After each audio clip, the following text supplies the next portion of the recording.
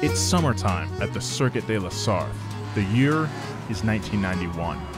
It's the 59th running of the 24 Hours of Le Mans endurance race, a non-stop battle between the world's best drivers and manufacturers to see who brought the best car for the all-day contest. Flying down the legendary Mulsanne Straight is a new type of prototype race car. Unlike the more traditional sports cars turning laps, this prototype looks more like a spaceship than a consumer car. The noise it makes is otherworldly too. The car is the Mazda 787B, a future cult classic, dressed in an iconic green and orange paint scheme.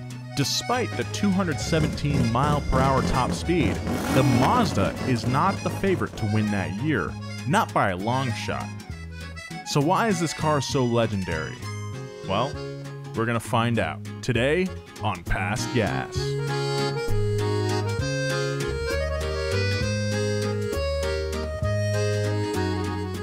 Wow. Ooh, I'm pumped. Wow. After that. Oh my god. Oh my god. Oh my god. Oh If my there was God. an Oscar for intros to podcasts, you would be at least nominated. But robbed. All right, But I robbed. appreciate that. Yeah, no, Right. I mean, Oh, we'll Joe definitely Rogan won lose- again. Yeah, we'll lose to Romeo and Juliet, but that was definitely the Saving Private Ryan. We lose to the dollop. Ah. Ah, shoot. Romeo and Juliet I was like a the dollop. beautiful movie. I mean, What? You like Boz Lerman's It was- Romeo and Juliet? it was certainly a more innovative take than old man war movie. All right. Well, that's a fair point. I think Saving maybe Private maybe I think Saving Private Ryan's a really good movie. I think the funniest part of Saving Private Ryan is when I may have mentioned this before, but when Matt Damon's character is like old and he's going to the National Cemetery.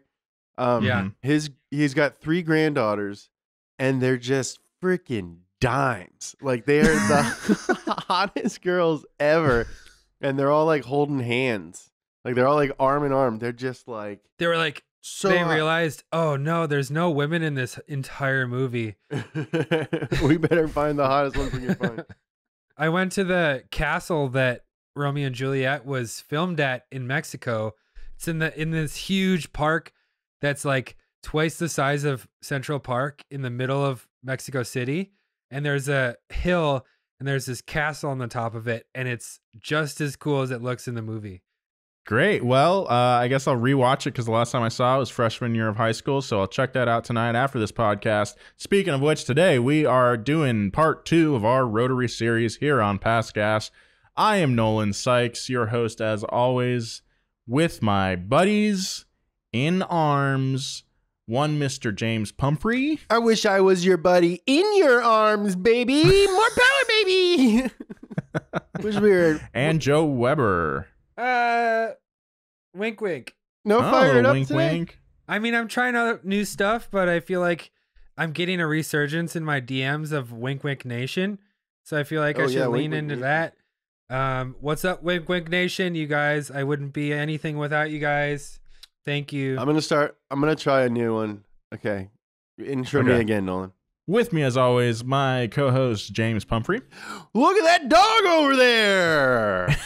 Oh, all right. little animal-themed spay and neuter your pets. Go adopt a dog today. Very nice, James. That'll I go love well it. with our big dog collaboration. Collab. Yeah. Oh, yeah. I can't wait for the big dogs. Okay. Intro me again. All right. Again, Mm-hmm. as always, with my co-host, James Pumphrey. Bird, it's getting cold in here. Oh, the big bopper's back, and he is cold. Yeah, I mean, we have options. That's the takeaway here, Okay, James. one I more, think one more. there's still One more. Okay, Yeah. and my co-host, James Pumphrey. This baby tastes like cake frosting. I don't even know how to misconstrue that. All right, so a lot of options for you, James. I think you can keep innovating the slogan game as you have been for the past 3 years here at Donut Media. Mm-hmm. Fired up. All right. Nice. Fire it up. Let's go. See, that one felt unforced and really great. That felt really good. Nice. Burger, it's getting cold in here. When we last left off, we discussed the release of the Mazda Cosmo. As it turns out, the Mazda Cosmo was going to be a pretty big deal for the company. The little 110 horsepower, delightfully different sports car was Mazda's way of shouting, "I'm different, Dad," as they forged their own path in the sports car market. The Cosmo Sport was a tribute to the thousands of hours that they had dedicated to perfecting the rotary engine and creating a car that was truly special. The production only lasted 5 years at a rate of about 1 car per day, which means there were only 1,176 Cosmo Sports on the road at its peak. But that didn't matter, as it was truly meant to be the company's halo car. It was meant to show people that, unlike other companies, Mazda wasn't ready to give up on the Wankel Rotary Engine just yet. They were dedicated to commercializing this strange engine and hoped to push their company to the top in the process. I do remember driving the Mazda Cosmo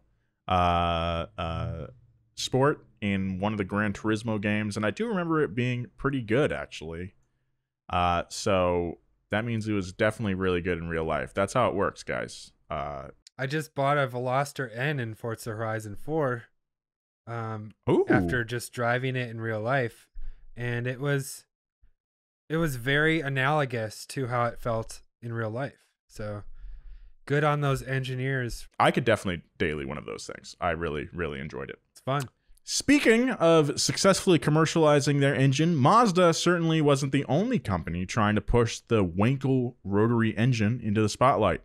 After the initial release of the rotary design, everybody wanted to get their hands on one of Felix Wankel's little beauties. In all, about 23 companies licensed the technology from Wankel and Audi NSU. Rotary engines are light and relatively easy to work on, as James was saying, if you know what you're doing. The low power to weight ratio of the design made low power, baby. Mo Power Baby in the language of Yoruba, which I have never heard of, means I am big. Hell yeah. Duh, I know that. No, really? It means something in another language? How it's spelled, like how we spell it, MOPOWAHBABEH. Yeah. I guess is in Yoruba means I am big, and that's what what is it translates Yoruba? to. I've never heard of Yoruba. Yoruba is the name of the language? Yeah, someone in our subreddit found it out. Okay. It's a ethnic group that inhabits Western Africa, mainly Nigeria, Benin, Togo, and part of Ghana. The Yoruba constitute about 88 million people within Nigeria and over 120 million worldwide. So if you are Yoruba, thank you so much for listening to the show. Mo Power Baby. To you. Mo Power Baby, I'm so big.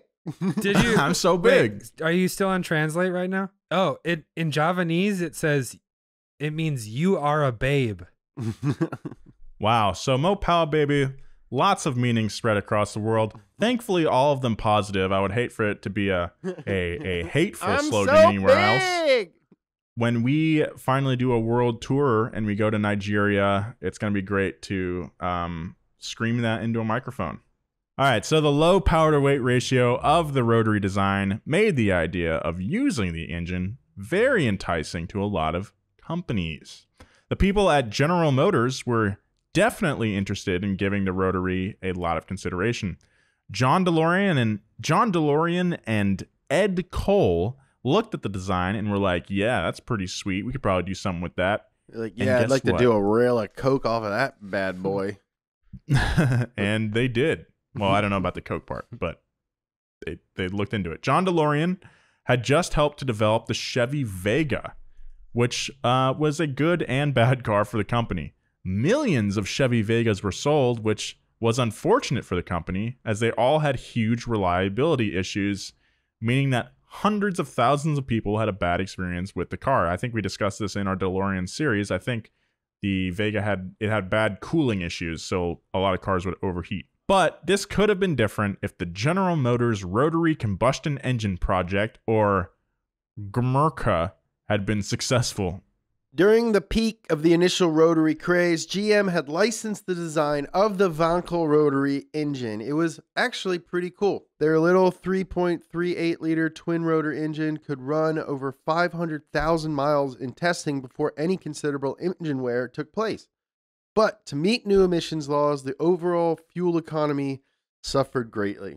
Despite their claims of running over 500,000 miles without failure in testing, in practice, the Apex seals would still fail prematurely after hard testing. After throwing about $50 million into the project, GM president Ed Cole finally canceled it, resigning from his position 1 month later. Okay, not only, this is a terrible idea. You don't have to fire me. I quit. Wow. I think he's probably pressured from the board to do that. But the GM Rotary was nowhere near as cool as the 4-rotor diesel rotary designed by Rolls-Royce. That's right. Hell yeah. Rolls-Royce was this one is crazy. Yeah. Rolls-Royce was interested in rotaries for reasons that you wouldn't exactly expect from the company. You would expect them to be into the rotary because of how smoothly and comfortably it ran, but you would be wrong. Dead wrong, pal. Dead wrong. Yeah. You thought you were right. Guess what? Dead wrong. I'm here to tell you you weren't. You'd be half right, but you'd be dead wrong. Rolls was actually interested in rotaries for military applications. Sure, rotaries weren't the most fuel efficient, but that didn't matter. After all, no one cares about fuel economy in a Rolls, especially if the government is the one buying it. 6 years after they first conceived their design in 1966, they came out with that radical 4-rotor layout. Their 4-rotor design hinged on having 2 rotors stacked on top of each other, a smaller rotor on the top and a larger one on the bottom, both connected with pressure passages.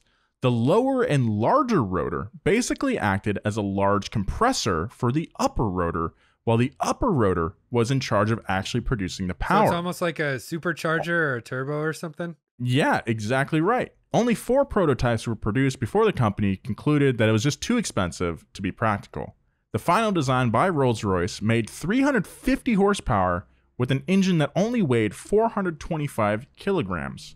Or in freedom units... I'm going to say 1,031 pounds. James, do you have a wager? 2.2, whatever 2.2 is. Yeah. So that'd be 950. And then whatever 0.2, I'm saying 5% of 400. So I'm gonna say 1,200 pounds. Oh, 1,100 pounds. The true amount is 936 pounds. Oh, damn, you're so close with that first one. And also, like, that's pretty heavy, I think, for an engine. Yeah. Oh, yeah, I didn't even think of that. So that for a 350 horsepower, nearly half-ton engine, that's a lot. So I can see why they didn't go after that. But the idea is pretty cool. Like you said, Joe, it's like having an internal supercharger, for better, or, for lack of a better term. Pretty neat. Mercedes wasn't far behind in dumping obscene amounts of money into a technology they would never use. The Mercedes C111 turned heads when it was announced at the 1969 Frankfurt Auto Show. People couldn't turn away from its dramatic fiberglass body, and most importantly, its mid-mounted 4-rotor engine producing upwards of 350 horsepower. Only 16 of these rare dream cars were actually produced. And despite the fact that it came with its own set of matching luggage, it couldn't keep up with rising demands in emissions and fuel economy standards, so the project got shelved and remains an unobtainable piece of history. This car looks so sick. Yeah, it's very cool. I like these things a lot. Yeah. I want one of these. We'll get you one. Thank you. That would be such a flex. When's your birthday? Not till March. That's March 19th. I know. I know what your birthday is, James. I know. It's mine's a day after yours. You want me to make you some soup? Other companies such as Ford and Citroen also tried their hand at the rotary, but in the end, everyone failed. It became obvious almost immediately that they just couldn't justify the intense costs of development when it came to creating a brand new engine. Mazda was the only company who took a no BS approach to rotaries, basically taking the stance that they would bankrupt themselves if that's what it took to get rotaries into the mainstream market. And they almost did multiple times. Why are they so invested in this engine? That's what I want to know. It's like Howard Hughes. It's a spruce goose. Mm-hmm. In 1968, Mazda released the Familia Rotary Coupe, also known as the Mazda 808. 808's in 808, Hartford. baby. Freaking Hawaii. Shout out 808 State, man. It was also known as the Savannah or the RX-3 or a lot of other things. The car had a lot of names. Okay? It was their second rotary car, and it was intended to be a global strategic car and place Mazda on the radar of drivers everywhere. Unfortunately, a couple of things came up in the U.S. that sort of dimmed the immediate chances of the rotary reaching America and the American market. Uh-oh. Now, in 1963, the U.S. government implemented the first Clean Air Act, which basically gave the U.S. Public Health Service 5 years to monitor the impacts of air pollution, which they extended. Along with increasing that deadline, in 1970, they passed the Muskie Act. Now, the Muskie Act implemented 4 regulatory programs regarding air quality, as well as paved the way for the creation of the EPA under Nixon, which is one thing that he did right. I thought the Muskie Act would make grizzled hunks smell really good. No, that's the Nolan Act. Oh. No, that's the Dr. Squatch Act. I am using that Dr. Squatch soap. Me too. Have you used the shampoo? I don't think I received any shampoo. No, I might have. It might be in the box still. Yeah. But I have been using. Dude, did you use the pine tar bar? I don't know. Is that the black one? Is it kind of kind of scrubby? Has it got scrubbies in it? Oh, it is. I would actually recommend using that one every other day because the scratchiness of it is pretty intense. I like it. So we have a couple bathrooms. So we have like our bathroom, and then I have a bathroom to do my big shot over here to do my poops in. Dude, so sometimes honestly, it's kind of a prison bathroom. There's nothing in it. It's like fluorescent lighting, and it's just like very Soviet block. Yeah, it's just for my poops, and the only thing in there is our 1 million subscriber class. Shout out to Straight Pipes for. Did they hit 1 million yet? By the time this airs, they will have. Cool. Congrats, guys. Yeah, my two favorite twin influencers. The Dolans ain't got nothing on you. They're the best twins. The Straight Pipes are the best twins on YouTube.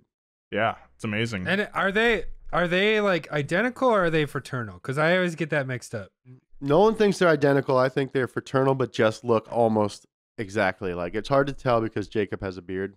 Yeah. Yeah, that's true. Mm-hmm. Yeah. We should do an artist rendering to see what he would look like without a beard, and then we can make our final decision. Yeah, let's get Max on that.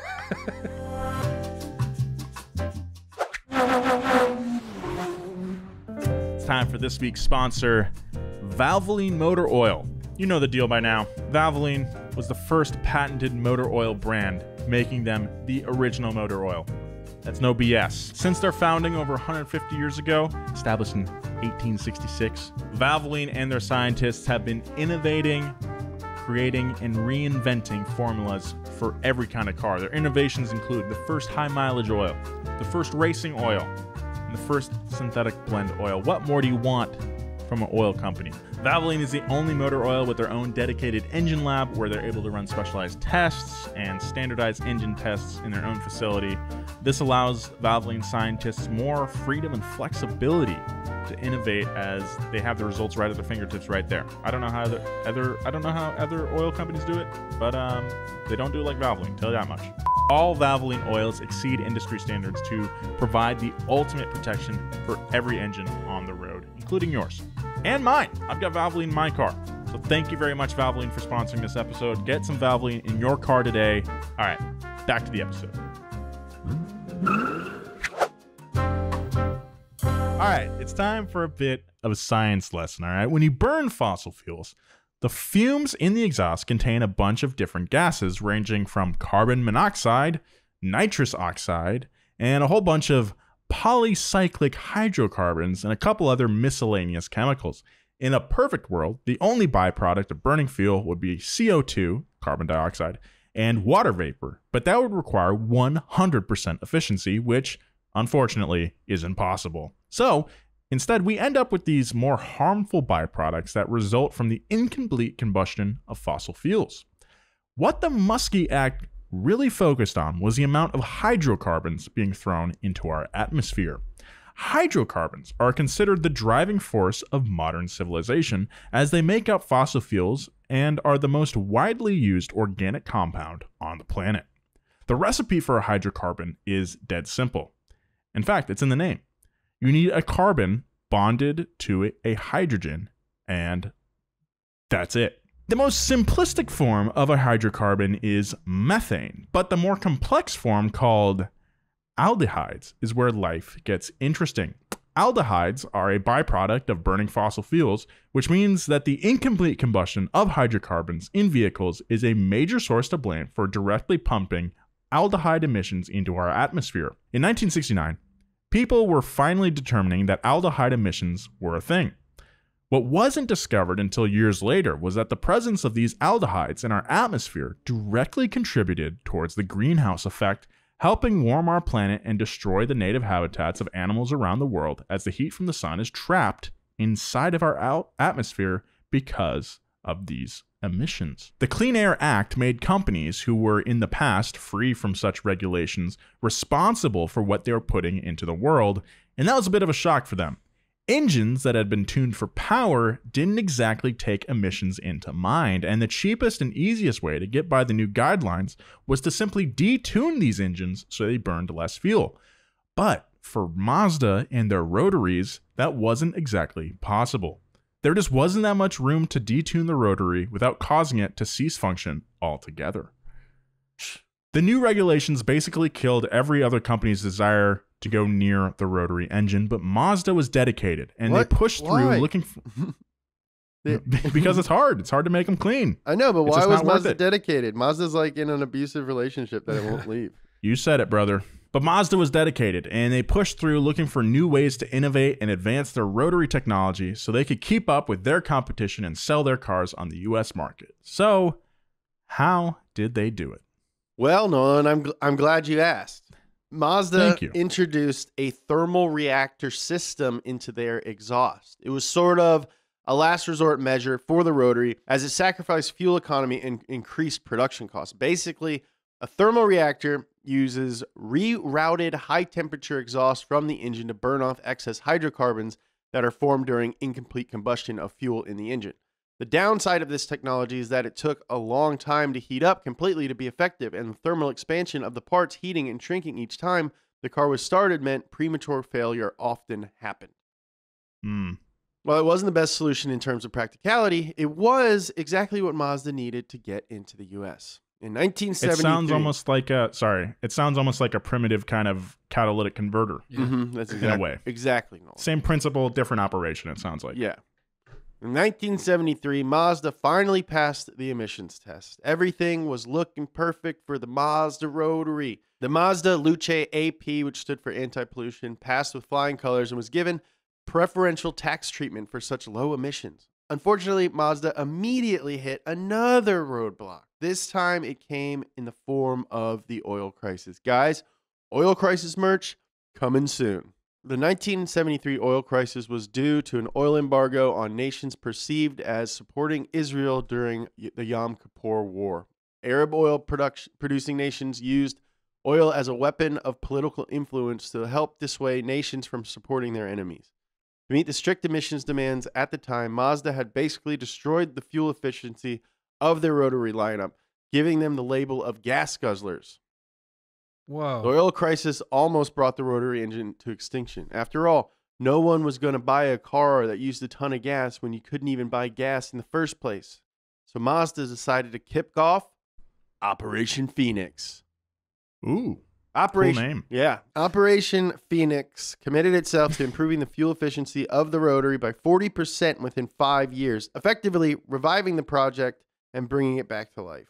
Within 2 years of nonstop work by a dedicated team of engineers, the efficiency of the engine was improved by 20%. Shortly thereafter, an innovative breakthrough utilizing excess heat from the thermal reactor led to the development of a heat exchange program.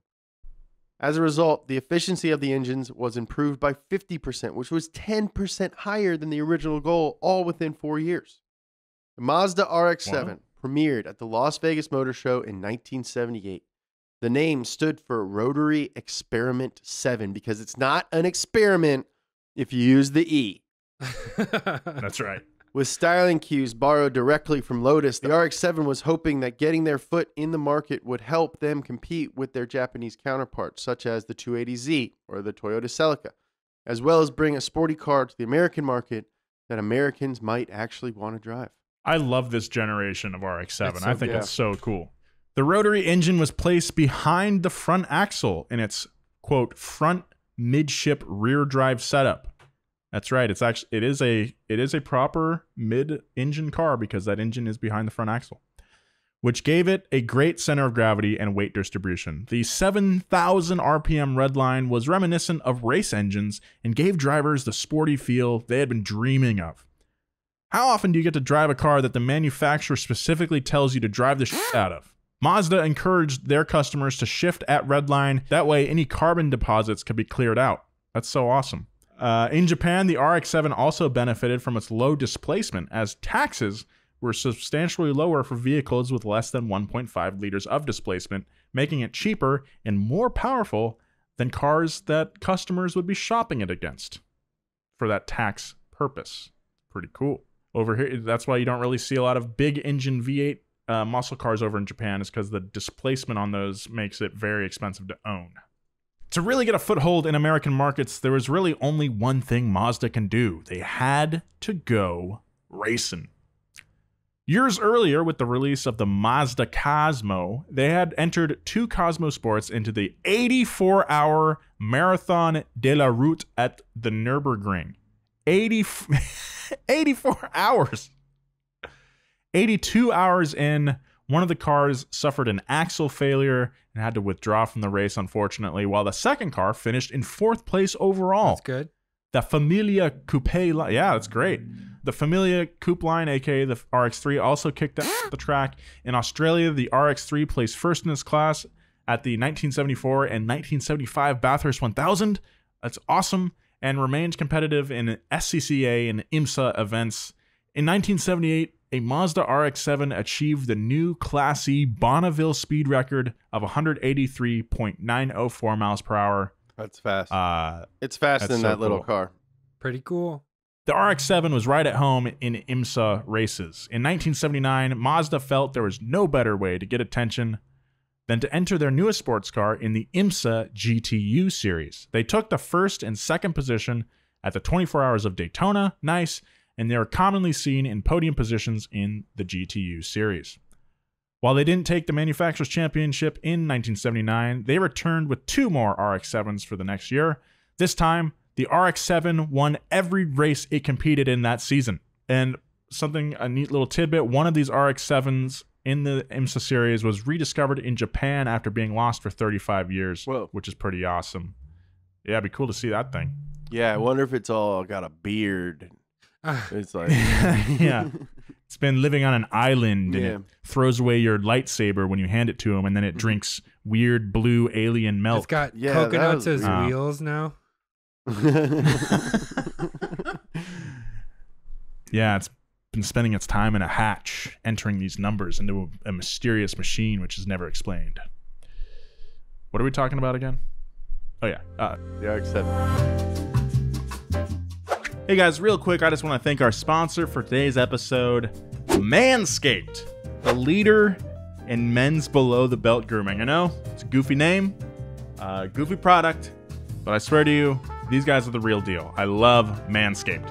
Manscaped is dedicating to helping you level up your full-body grooming game. They just released the Shears 2.0. It's a luxury 4-piece nail kit with stainless steel tools. Includes some tweezers, some rounded point scissors, a fingernail trimmer, and a file. It's great stuff. Manscaped is changing the game once again with their Perfect Package 3.0 kit, which comes with the essential Lawnmower 3.0, waterproof, cordless body hair trimmer, and the Perfect Package also comes with a bunch of other stuff like some liquid formulations to round out your manscaping routine. I've used a few other body trimmers in the past. Not afraid to say that. Not ashamed. This is easily the best one that I've ever used. And I'm really glad that they're sponsoring today's episode. So get 20% off and free shipping today with code GAS20 at manscaped.com. That's code GAS20 at manscaped.com for 20% off and free shipping. You won't regret it. Anyway, after winning every single race, Mazda didn't really see having a factory team as their top priority anymore. They had just proven they could kick ass, and they decided just to let the independent teams have at it. And have at it they did. Mazda RX-7 took the IMSA GTU Series Championship again in 1981. This is something that the RX-7 would do again and again and again, eventually winning the championship 7 years in a row with little competition from the other cars. In 1990, Mazda decided it wanted to up the ante a little bit. They wanted to move from GTU class to GTO. The GTO and GTU are the big boy classes, and they are differentiated purely by displacement of the engines. GTO was for Grand Touring cars with an engine displacement of 2.5 liters or above, while GTU was for Grand Touring cars with a displacement under 2.5 liters. O means over, U means under. Okay, I see what you're saying here. I see what you're saying. So you're saying that the 13B is a 1.3 liter engine. Yeah, so it races under 2.5, but they're trying to go into GTO, which is over 2.5. James, it sounds like they're going to need an engine, a big boy, bigger than that. Yeah, is that what you're saying? Am I getting this right, James? Yeah, it's not. They don't want to be under anymore. They want to be over. Oh, okay. 1990 saw Mazda bringing back the RX-7 into the GTO class, as well as introducing the MX-6 into the GTU class. While the MX-6 saw the development of a 3-rotor engine, the RX-7 GTO saw the implementation of the coveted 4-rotor. On Rob Dom. On paper, you can always get more power out of a rotary by just adding more rotors, but in practice, nothing is ever that easy. Just ask Rob Dom. Yeah, good on him for sticking with it. He's a great dude. I met him a few years ago at a car show. He's cool. All the power being delivered to the wheels are being transferred through the last rotor, which means you can only put as much power as the rear rotor can stand. Luckily, with lots of research and testing, Mazda was able to pump out over 600 horsepower and 529 Newton meters of torque out of a 13J 4-rotor used in the GTO class. That's crazy, a lot of power. The 4-rotor RX-7 wasn't able to take any victory in its first year, finishing 3rd in the championship. But the next year, in 1991, they came back and won the whole damn thing. 91 wasn't just a big year for Mazda in IMSA races. Mazda was going to take on Le Mans once more with their secret weapon, the 787B. Okay, now you're talking my language.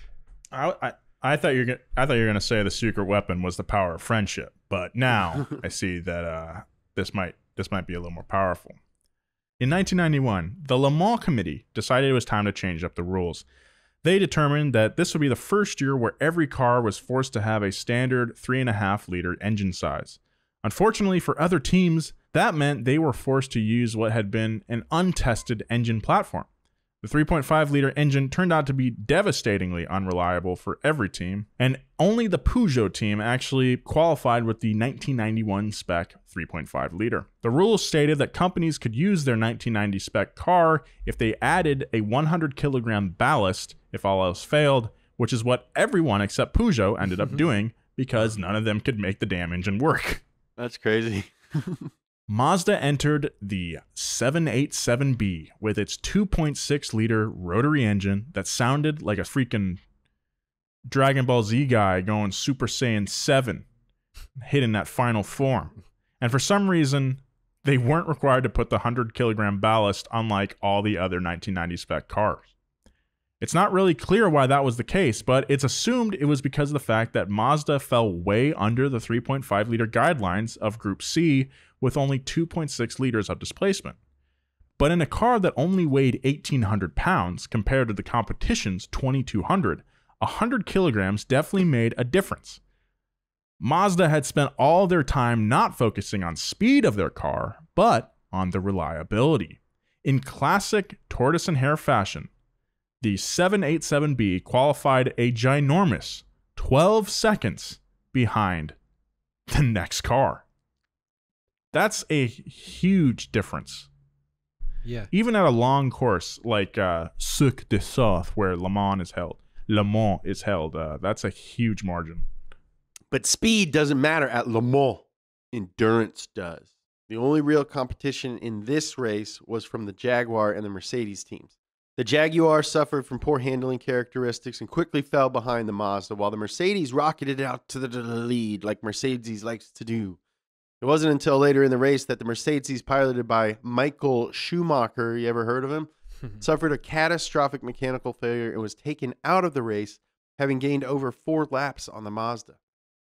Wow. After 24 hours of racing, the Mazda 787B was declared the winner. During the race, the team had been so confident in its reliability that they drove the car at 100% the entire 24 hours, never giving it a break. The R26B four-rotor engine was in such great shape at the end of the race that it could have reportedly gone another 24 hours with only an oil change. Well, they should take it to the 80,000 hours of Nürburgring. Mazda had initially started competing in Le Mans in 1974, and after 17 years, they finally achieved their first victory, making them the first Japanese car maker to ever win there. They would hold that title until Toyota's victory in 2018 and 2019. Victory at Le Mans also brought Mazda their very own Triple Crown title, as they had now won the 24 hours of Le Mans, 24 hours of Daytona, and the 12 hours of Sebring. But it wasn't the 787B that won all of these. Actually, the 787B was shockingly uncompetitive at the time. Of 23 races it entered that year, it only managed to win 1, and that was Le Mans. That's like losing all your freaking games and then winning the Super Bowl. If it wasn't for the rule change, the 787B never would have won. The next year, rotary engines were banned from Le Mans as part of their plan to standardize everyone to a single style and size engine. I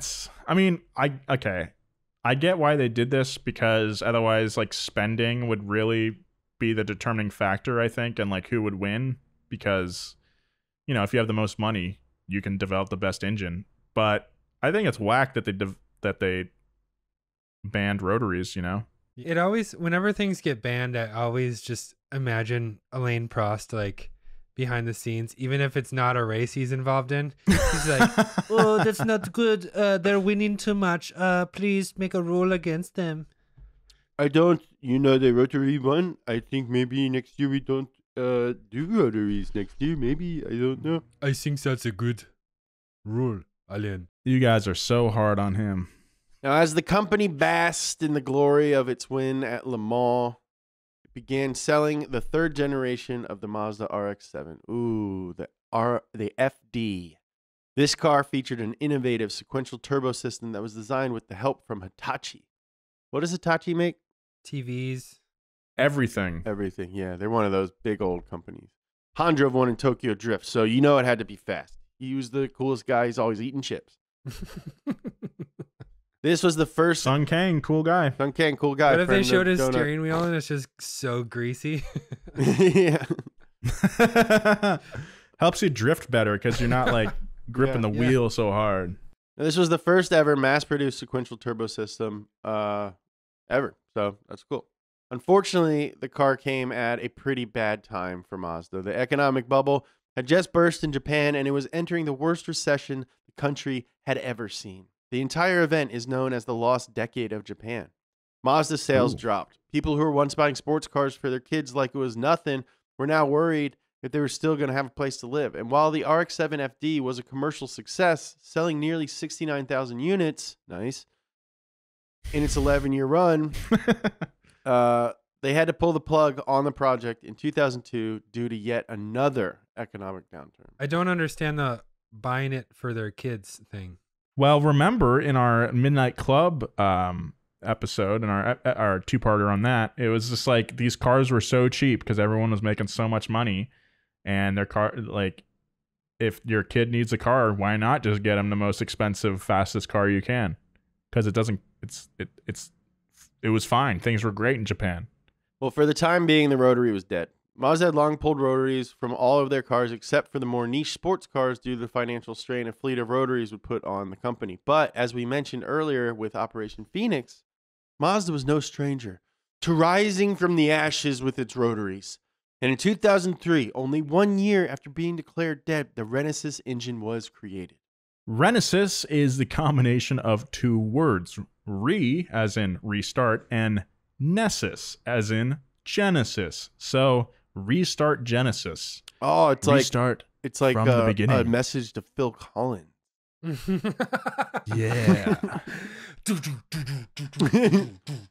They're like, please, Phil, we love your solo work, but the band, Phil. I just realized that his first name is like a drum term too.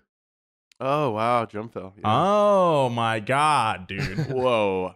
We are all just stardust. So that's the exact starting from the beginning, restarting from the beginning. That's exactly what Mazda hoped to accomplish.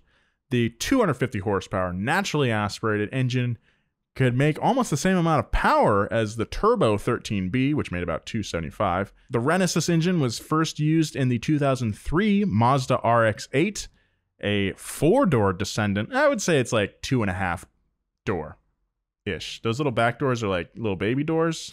Technically, they're 4-door, I guess. But anyway, descendant of the RX-7, which was meant to, quote, comfortably seat 4 while still having the same excitement and appeal of the previous rotary engines. If you ask the rotary heads, though, the Renesis is not the one to get. Yeah. The RX-8 suffered from plenty of reliability issues, ironically, regarding the rotary engine. A lot of the issues stemmed from the fact that the rotaries had just sort of fallen out of fashion, and plenty of people were driving them incorrectly. Some people didn't even know that their car had the rotary to begin with. Rotary engines require the occasional hard driving to make sure everything is clean and functional, yet Craigslist ads pop up all the time that say, quote, grandma owned and barely driven, which is basically the fastest way to know the rotary inside is probably ruined. It's a good point, actually. Yeah. While Mazda claims that the RX-8 ushered in a renaissance for the rotary engine, it's kind of hard to believe when you look at the legacy those cars have left behind. They should have called it the Renaissance. Do you think that anyone has an RX-7 meetup called the Renaissance Fair? Renaissance Fair? I hope so. The Renaissance Fair? Renaissance? Yeah, the Renaissance Fair. No, I don't think anyone has that. This summer, it's the Matthew McConaughey Renaissance Fair at Toyotathon. All right. So the RX-7 sold an average of 33,000, almost 34,000 cars a year over its 24-year production run, while the RX-8 only sold about 21,000 units yearly over its 9-year run. That's not good. And while that doesn't exactly speak to the quality of the car, it does speak for the popularity of it. Rotary engines fell out of style, with people who really wanted a rotary going back and buying a used RX-7 instead and tricking it out to be just like their idols from Initial D or Fast and Furious, or if I get an RX-7, my idol is my friend Aaron Parker. Since then, Mazda has decided to dedicate the rotary towards more innovative endeavors. In the early 1990s, Mazda began experimenting with hydrogen-powered cars. After early experimentation with a hydrogen-powered rotary MX-5, they released the Mazda RX-8 Hydrogen RE in 2003. And in 2005, it actually received road approval. The coolest thing about running in hydrogen-only mode is that it has no emissions. And unfortunately, that's about the last cool thing. I mean, isn't it water? It has to have some emissions. Yeah, that's true. But, would you rather be farting hydrocarbons or water, Joe? That's what I ask you. Ew, I would water, love to be farting water. Don't. No, farting water is diarrhea. No, that's just getting rid of extra water with force. Oh man. Yeah. So anyway, that was kind of the only interesting thing about the car. On paper, hydrogen has about 3 times the energy density rather of gasoline, which is pretty cool. But in practice, it actually only has about half of the energy density of gasoline when the weight of the storage container is taken into account. Wah, wah. That combined with the hydrogen's propensity to explode when it comes into contact with air meant that that's just a bad time. I mean, And it's hydrogen cars might have to wait a little while. a little, the humanity over here. You know what I mean? yeah. Oh, you know what I'm saying. Yeah, a little, the humanity. I'm just saying. Oh, Heisenberg. A little you know what I'm saying? boom goes the dynamite. I don't want to make light of that tragedy. No, it's a horrible tragedy. Still thinking about it. Every day. Didn't Led Zeppelin use it as a cover or something like that? Yeah. Cover art? Uh-huh. That's in poor taste. Yeah. But innovation is innovation, and technology must always keep moving forward. For a short time, you could lease a hydrogen-powered Mazda in Japan. The dual fuel system allowed for use of both hydrogen and traditional fuel sources, but the hydrogen-powered variant only had about 109 horsepower and only 60 miles of range in hydrogen-only mode. So, whatever. Around town, that's probably not bad. Yeah. In 2013, a compact form of the Rotary returned in the Mazda 2 EV. The Rotary served as an experimental range extender, allowing the EV to run 400 kilometers before needing a charge. That's the last time Mazda has officially done anything with the rotary engine, but it's probably not the last time we'll get to see a rotary on the road. Mazda has promised for years now that we would soon see the rotary return as a range extender in electric cars. While it's not the most fun use of a rotary engine by far, it certainly is the most practical. Their small size, smoothness, and lower number of moving parts make them ideal for the job. That's actually makes a lot of sense. Until then, all we have left is their memory and the countless projects people are doing to keep that memory alive. YouTube channels such as Rob Doms and other enthusiasts are making sure that performance rotaries stick around for a long time. Same with our buddy, the aforementioned Aaron Parker and his awesome RX-7.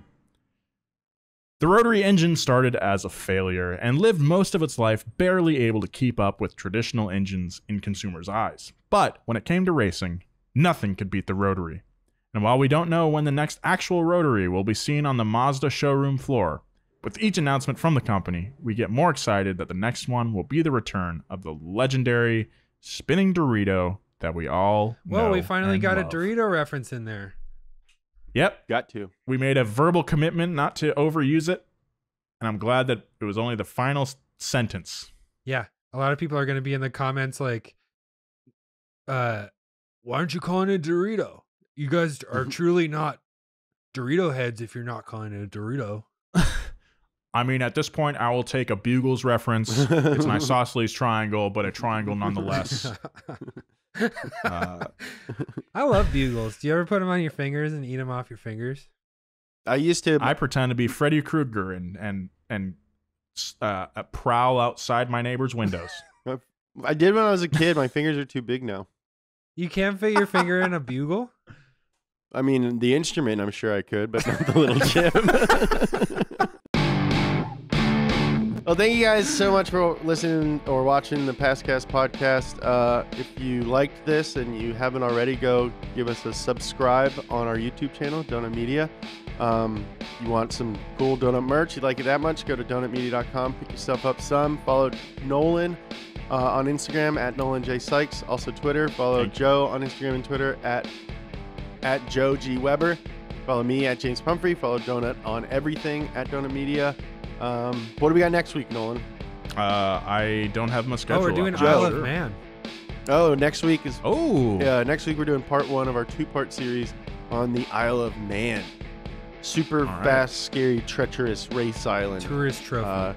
Kind of like Dana White's Fight Island, but for racing. All right, guys. Take care. We'll see you next week.